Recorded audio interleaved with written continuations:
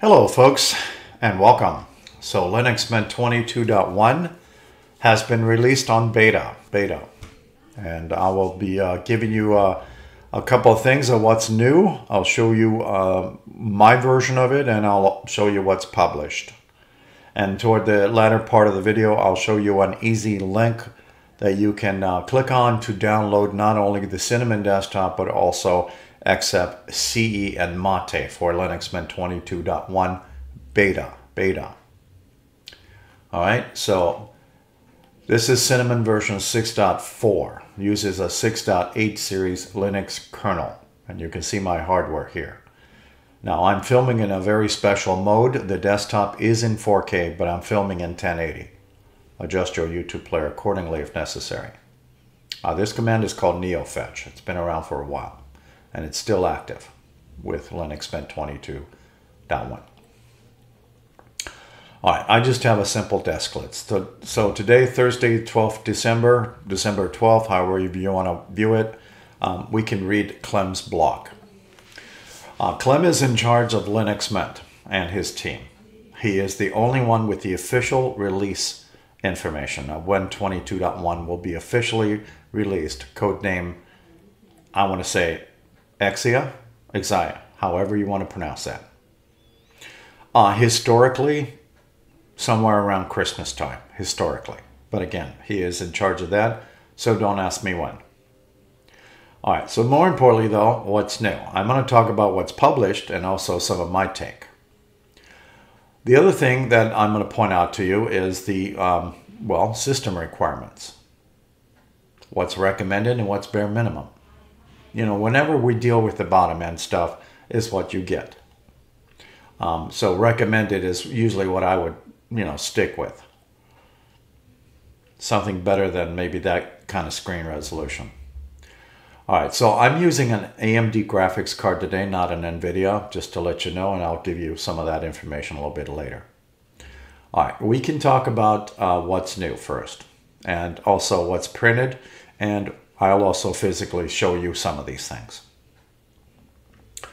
So package managers. Now, one thing that if you decide to download 22.1 Exia, however that's pronounced, it does not install Synaptic Package Manager. At least this beta copy did not.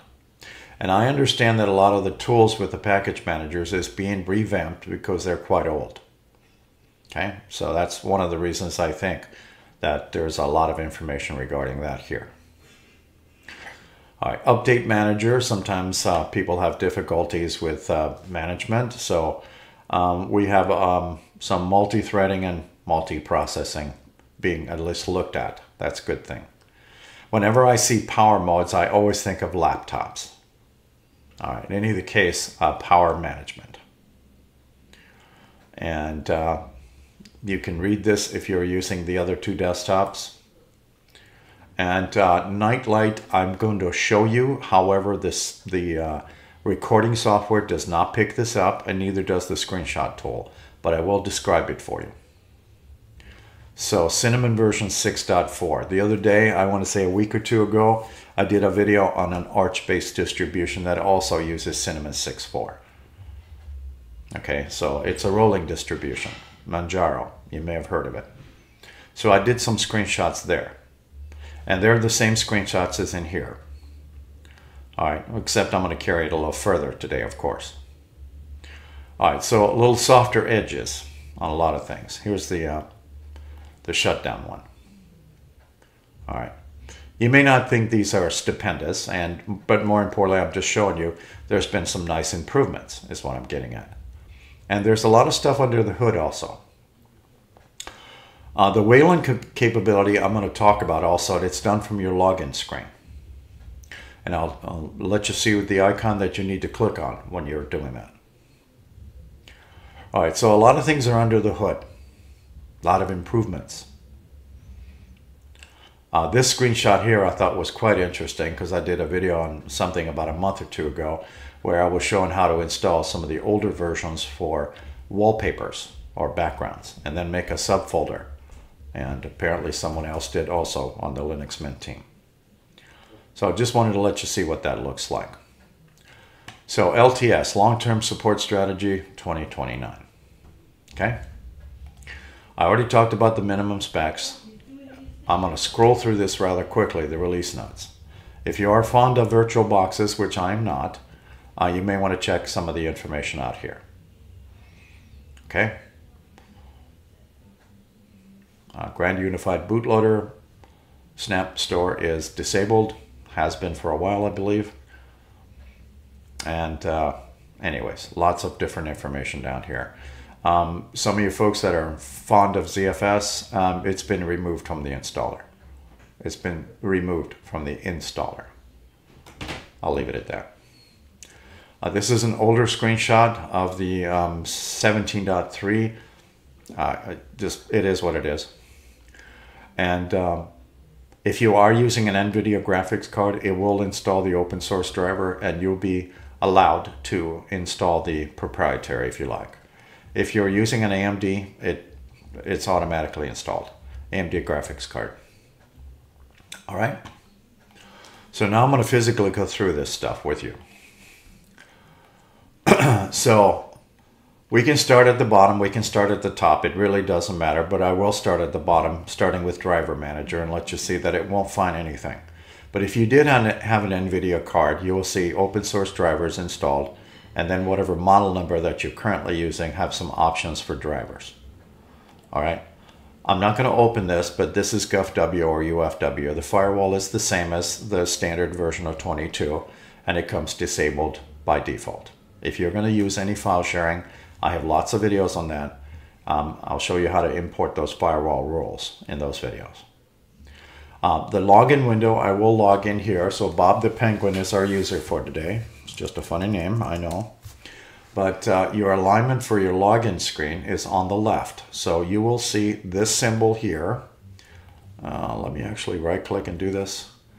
So this symbol here is the Cinnamon logo.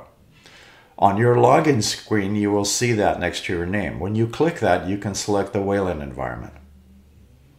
On your login screen, that's the logo you're looking for. All right, just wanted to make mention of that. Your alignment screen is default to the left. The center or the right is your choice. This is not new, but I wanted to make mention of the Wayland desktop environment. So software sources is coming from this package area for Mint, Exia, Xia, and of course Ubuntu. It doesn't make mention of FlatHub though, so I will open up Software Manager. Another name for Software Manager is Mint Install. This is 835, also known as Software Manager. So to give you an example, here's one from FlatHub. See, it's not mentioned in the software sources in here. But more importantly, didn't mean to click that, but you can find that information here, or you can do it also here. All right, you get that so far? Okay, but it doesn't make mention of that FlatHub. FlatHub is where that's coming from. A lot of Linux distros use this also. Some people always ask me the question, what is Flatpak software anyways? Generally, it's a larger download than most, and it's self-contained, if you want to call it that. It's a big package. It doesn't really require a lot of things from your system. And that's why the developers created Flatpak software, so that can be run on several different types of Linux desktops, for instance. So there's also this setting here, which hasn't changed from the previous version, is show unverified Flatpaks not recommended is off by default. There might be a reason why you need to turn that on if you're looking for something that you think is okay to actually install. But again, generally this is off by default. The other thing you will not find installed on this beta copy is Synaptic Package Manager. You can see it's not installed. So I'm not sure if that's going to be long-term, but again, as I pointed out, the Linux Mint team is working with some of these old package tools. And there's quite a few of these package managing tools that are quite old. And Debian, I believe, is also struggling with that also. You know, this stuff was built a long time ago. But I wanted to make mention to you that is not installed Synaptic. So you can still use Terminal to install software, or you can use Software Manager. All right, I'm going to continue now. All right, we stopped there. Let's go up to sound. So over amplification used to be a setting over here. I also talked about this setting on my Archbase video that I did a week ago. All right, so it's in the same location. So this represents 100%. I'm currently at 71. So if I wanted to exceed that, that's 100. And now it's 105. I'm not really fond about overdriving speakers at all, but I'll leave it up to you. The option is here. Okay. Your standard sounds are also in here. Login sound, don't like it, click something different. This is not new, but I thought I'd tell you that you can disable those if you don't like that noise. So I talked about the login screen. I talked about Synaptic not being installed. LibreOffice, just briefly going to make mention of it. I'm not going to open it, is 24.2. All right. So let's talk about some of the other settings. Action tools, applets, and desklets. So on the applets, it has the greatest amount of tools in the download area. Those are 215 of them. The action tools or toys, a lot of people do not understand what they do. Well, these all have an interaction with your whole system. To give you an example, if I right-click on the screen, you can see at desklets here. Now, what if I turn this off? Well, you're not going to see that anymore. All right, so that's one of the reasons for that. Linux Mint gives you the option of turning some tools off.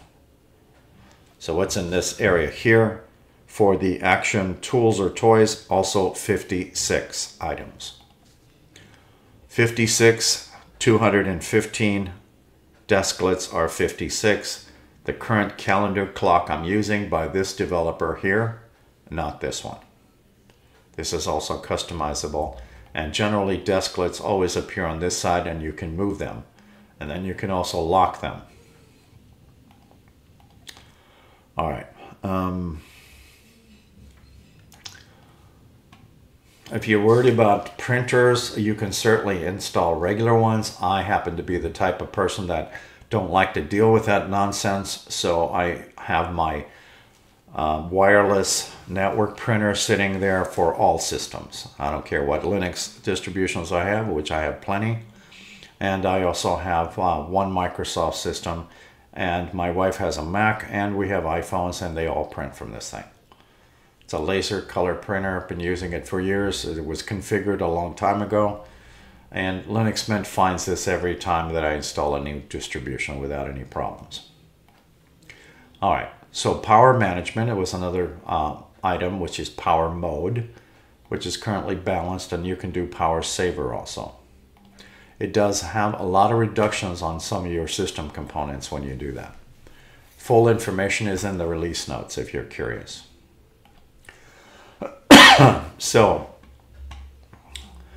the backgrounds, again, you have your standard ones. Now you got the one that's called wallpapers, and they're a mix. I also showed different videos on how you can do your own mix of folders. You still have Wilma in here, and of course you have your custom pictures folder that you can also select wallpapers or backgrounds. Standard tools still apply if you want to play your backgrounds as a slideshow from whatever current folder you're at. That'll just keep changing depending on the time frame you got. So if you put it in 1 minute, so every minute is going to change the wallpaper. And these are no longer clickable. However, I can change the folder, and it starts picking that from the first picture depending on where the setting is at. Okay, turning that off, going backwards. I'm at 14 minutes, so let me just do a recap on this. So some of the newer stuff was, again, Nightlight was one of them. Your sound amplification is now on the main screen of output down here at the bottom. The login screen, again, is not new, but make you aware that you need to look for this logo right here. in your login screen, which is the Cinnamon logo, if you want to try out the Wayland environment. You just click that logo on your login screen and then sign in normally. You'll see it. It'll say Wayland on it. All right. And then I talked about Libre. I talked about the Synaptic Package Manager not being installed by default on this beta. And I can't answer the question if that's going to be on the official release, if they're going to activate that by default. But you can certainly install that, it looks like, without a problem. General settings in here, again, 22.1 currently in beta. Cinnamon version is currently 6.4.2, but 6.4 is more what we're concerned about. And it uses a 6.8 series Linux kernel. Again, that's not the bare minimum specifications. I showed that in an earlier slide and what the bare minimum specs are. Now, for the folks that are interested in downloading this, there's two ways you can do this. You can go through my own YouTube site. If you are a subscriber already, I have almost 500 videos. My mission statement is here. I do not get paid to make videos. And more importantly, here is the DistroWatch link if you want to go through that route. All of my videos are keyword indexed, so all you got to do is type in keywords if you're curious. And I have lots of tips and tricks. It's not only Linux Mint that I have others also. All right, so in either case, cheap plug aside, I'm going to, I clicked it too quickly, so let me give it a second here. You can wait until Linux Mint 22.1 is officially released. Now, if you're going to ask me if there's a migration mode for that, in the past, I know Clem had created a tool in here. I don't know if he'll do that again, but if not, it'll be regular instructions about upgrading. I'm not sure how that's going to work out. I'm not part of his team, FYI. But in either case, if you want to download the beta version, you can go to DistroWatch and you find this article right here. Currently, as of today's date, which is December 12th, it's currently at the top. Linux Mint 22.1 Cinnamon beta is right here. Linux Mint 22.1 XFCE beta is here. Linux Mint 22.1 Mate traditional desktop beta is also here, along with the release notes, what's new, and etc. What's new, a release announcement, and release notes is what I'm getting at. You can also click this, and if you're curious about the Linux Mint, I don't use the popularity factor, but I really am surprised that this got all the way to the top. I'm not really surprised, but you know, they're ranking it as #1. I really don't use that, to be honest with you. It is nice to be considered that on any website, but you know, it is what it is. So Linux Mint 22, not 22.1, is currently available here. If you're looking at all versions, including LMDE 6, you can look at all versions. LMDE 6 is at the bottom of the screen.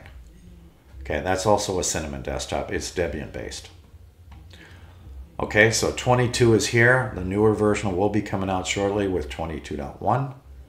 And you can already see that this is the current release version called Wilma.